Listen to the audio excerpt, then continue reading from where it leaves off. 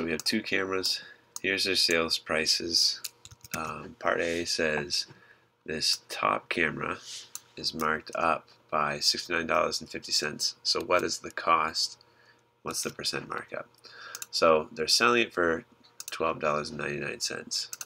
That means the markup, actually the cost is the price of the camera. But if we take out the markup, that brings us back down to the cost, right? So if you're running a convenience store, it costs you 50 cents to buy a piece of candy. You sell it for $1, then you got 50 cents markup, right? And to find out how much it costs originally, you take out the markup. You take the selling price and subtract it by the 50 cents. So this is how much they're selling it for. If they marked it up by $69.50, then subtracting those two gives us our cost.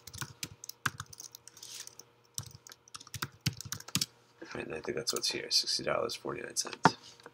Okay, and the percent markup based on cost. When we calculate a percent, you take the amount that you're talking about. In this case, the amount that they're talking about is markup. So we got $60.49 for markup that we just calculated. You divide by the base, which is like the starting amount. This thing started at a cost of, what did they say? Oops, sorry, I have that backwards. The markup was $69.50. So this goes up top. That's the markup. I was reading the wrong number. And then the cost was what we just calculated, $60.49, and then we multiply by 100. Right? It's the same way we do all percentages in the course. You take the amount you're interested in this case, the markup. They tell us it was marked up by $69.50, and then you divide that by the starting amount. It started at a cost of $60.49. And so if you do that with your calculator, you'll get 114.9%. And part B is just the same thing. Okay, so I'll leave this so I don't, actually it'll be a different answer next time, but it's just going to be the same thing. The cost is going to be the sales price.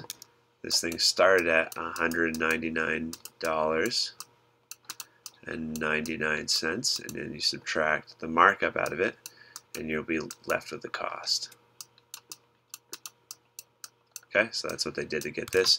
And then the percent markup based on cost, they want to calculate a percent for markup. So we take the markup amount, which was, oh, actually this one's different, sorry. This one doesn't tell us markup, this one tells us cost, so this won't be calculated the same way.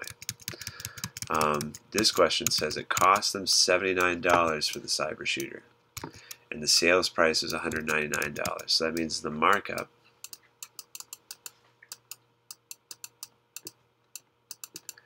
is going to be the difference between how much they're selling it for and how much it cost them, because the markup is how much money they added to the price of the item in the first place. The price of the item they're telling us is $79. Okay, so if you subtract those two, that makes 120. So that's the markup. And then they want a percent markup based on cost. So the markup is $120.99. The cost, they tell us it started at $79. And then we always multiply by 100 when we calculate a percent. And then the last question in this problem says which camera, it's not off screen here, it's down here, but it says which camera is more profitable to the store and why. The camera that's going to be the most profitable is the one that has the higher percentage markup, because they're making more money in profit based on every dollar for each of these items. So you'd want to sell more cyber shooters because your percent markup is higher. You're making more money based on cost. Okay, and then the other question for the quiz. Oh, I had it here. Sorry. Sale for $53.49, and they told us they marked it down by 24%. So what was the original price? We don't know what the original price was,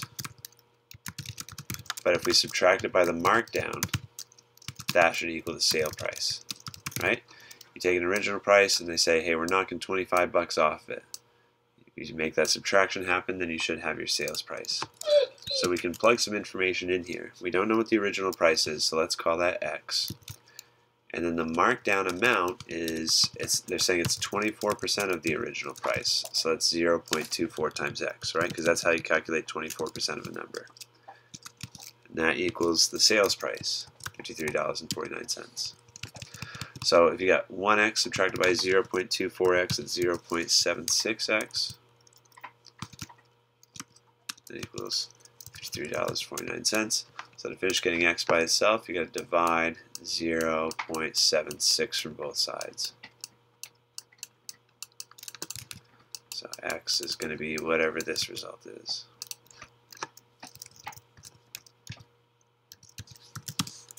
So $70.38. It was the nearest price to was the original price to the nearest cent. $70.38.